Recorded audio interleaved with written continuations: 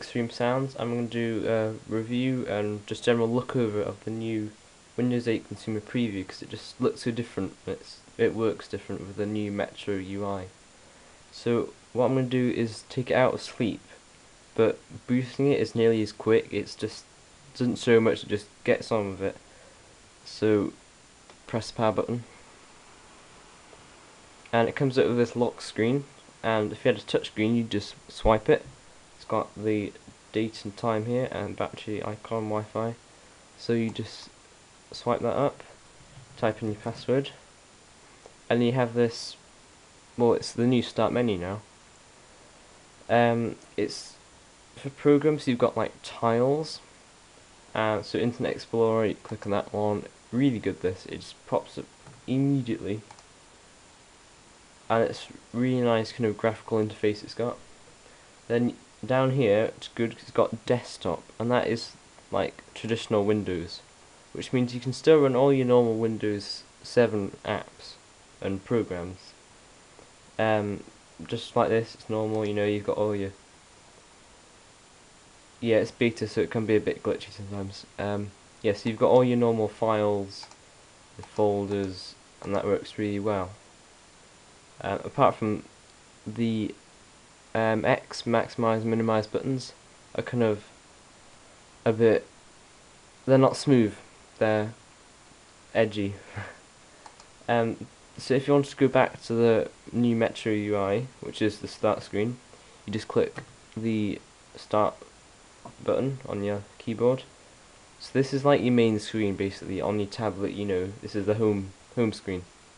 And if you have more apps, you'll be able to scroll across and there'll be lots of things to do like that, and have a whole list of them there. But this is, I only installed this morning, so it's completely bare.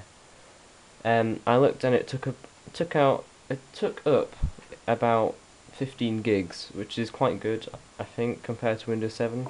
Slightly less. It's got weather here, and should load up. There you go.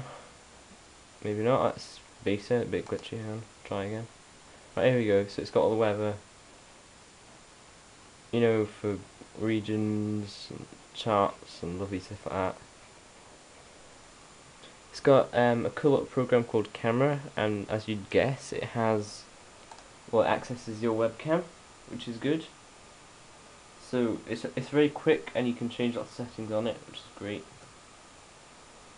Also, you've got SkyDrive, because, oh yeah, this all links up with your Hotmail account. So you sign in with your Hotmail, that's your login thing. So you're all signed into your documents and your Xbox Live. I don't have that, but you know, that would all sync up or whatever. Photos, these little like photos, videos, music, these are all like, I think they're kind of like test apps. So instead of Windows Media Player, you'd have music, which I haven't explored that much on it, but I think it's just a bit slower, really. It's just 'cause it's a beta. Right, here we go. No, wait. Right, here we go. So you'd have your music. I'm not sure why it's saying you can't sign in. Just something wrong there. Yeah, if you want to access a menu for an app or something, you'd put your mouse pointer to the right. A little menu will pop up. Sorry, you can't see that. A little menu will pop up like that. So you've got settings, devices, start, share, search. So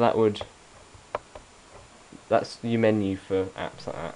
Right, so you want to click on a song, and I'll just check if my amplifier's on. Right, yeah, so you want to click on a song, so I've got this, and this will open up in the new kind of test. Well, I'm calling it a test because I haven't seen it before. It's like a new music thing for Windows 8, and it doesn't seem to want to open up. Right, here we go. Right. So I've just clicked off it. It is playing. So it's minimized there in a little tile. So there it hopefully is. popping up.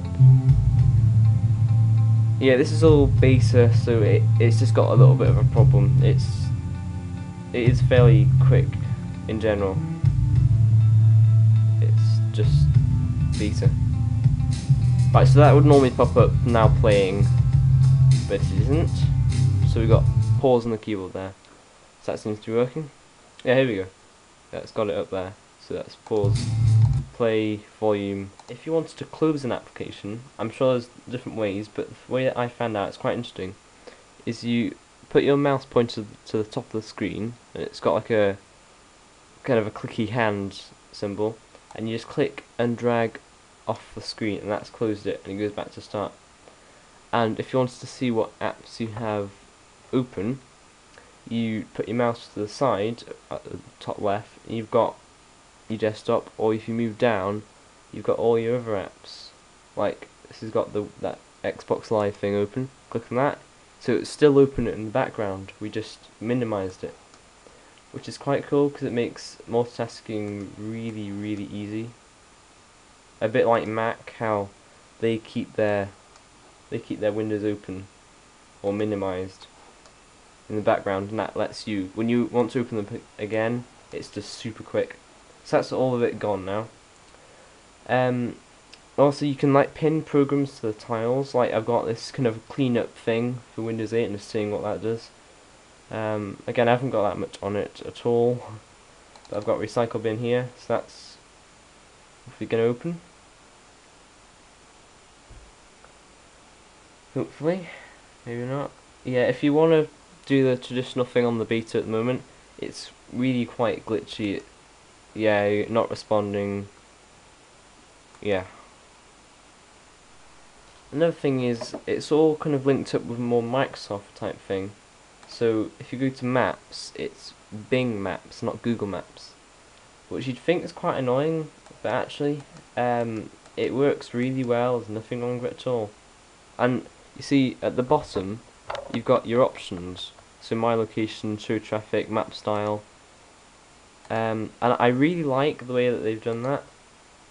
Like, I'm still experimenting, I don't know that much about it, but say if you wanted to open up a menu on an application, it seems to work if you just right click, and then it pops up with all your options, which is good. So Bing Maps works really well, very quick, and close that again.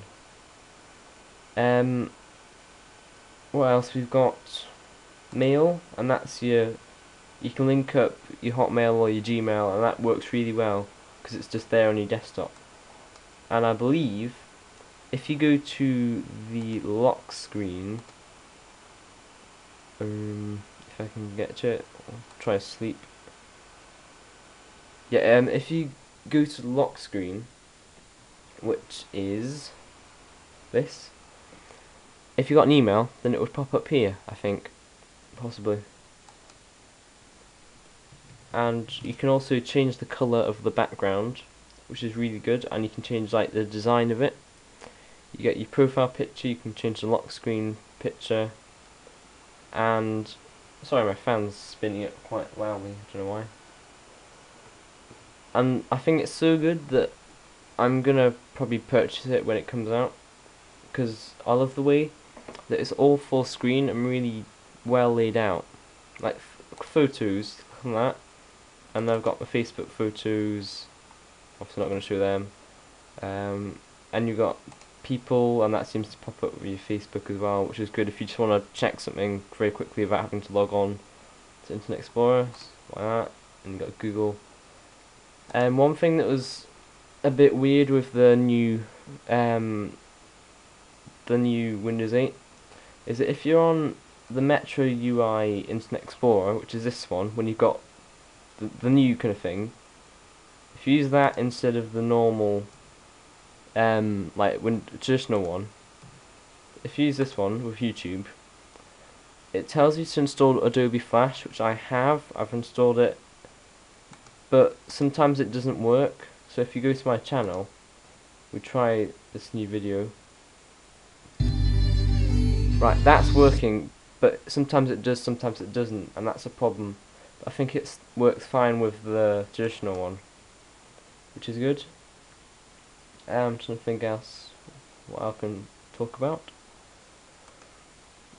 I think the traditional part of it, like this, is pretty much unchanged, apart from if you connect another screen. I'll just show you what happens there. Hang on. Right, so if you wanted to connect another screen, you'd obviously just plug it into the VGA adapter like that, and it would change like that. So you've got two displays. But if you look closely, the taskbar, you've got the taskbar there, which is really good. So it makes it easier if you want to multitask. So that's good. And then if you want, like on my HP, if you wanted to change displays, you'd click that, and that would pop up a normal HP thing, but you actually got it on Windows instead, for like options on displays and stuff. And the same with volume. I can change this by installing the real driver for it, but on volume it hang on, I'll just let you see that. On volume it comes up with a Windows version, which is decent.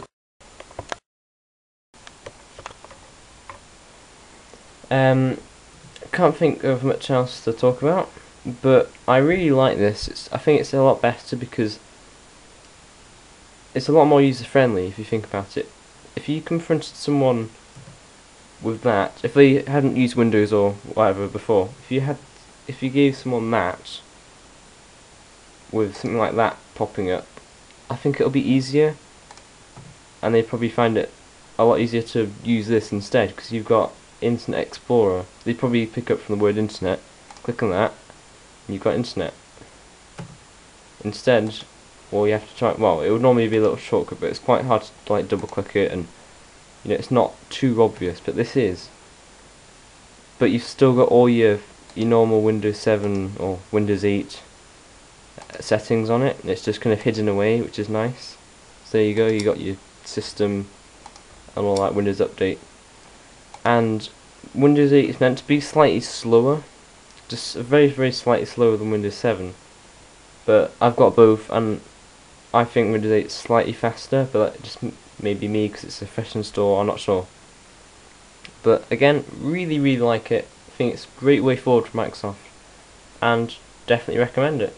Yeah, thank you for watching. That was the TheXtremesoundz kind of overview of the new Windows 8 customer preview. Thank you for watching. Goodbye.